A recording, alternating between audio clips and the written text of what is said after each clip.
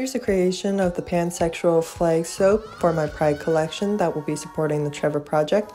I've already made the lesbian pride flag and the bisexual pride flag, so this will be the third one in that collection, and I'm planning on making closeted soaps as well with the same colors, but not in a flag style. So if you are closeted or in an unsafe environment, you can get those and still feel pride and support the Trevor project, and it's all around a great thing. So I hope you guys like this soap and stay tuned for the soap cut in part 2.